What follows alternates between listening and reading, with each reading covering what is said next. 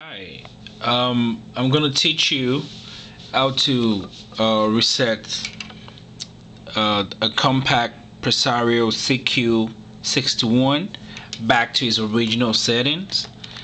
This is a laptop. It's the Compaq Presario CQ61.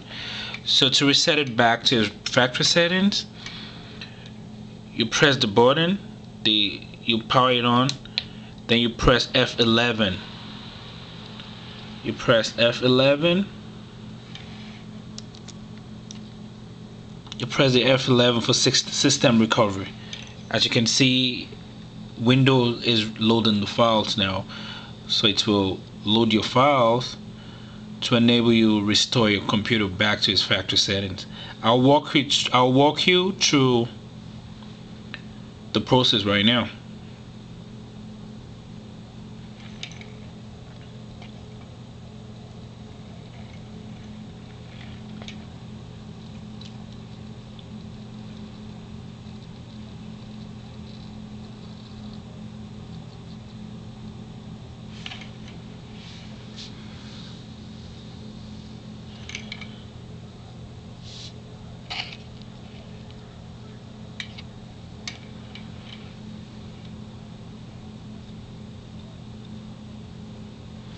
So you choose the system recovery on your left hand side.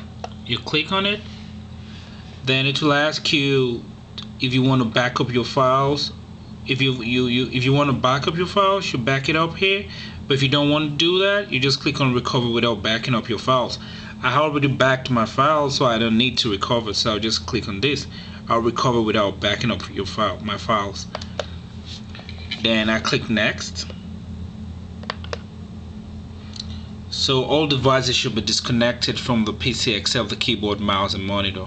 So I'll click on OK and I click on next. So from here it will just reinstall original software and everything. So that's how to restore your HP Presario CQ61. Thank you for viewing.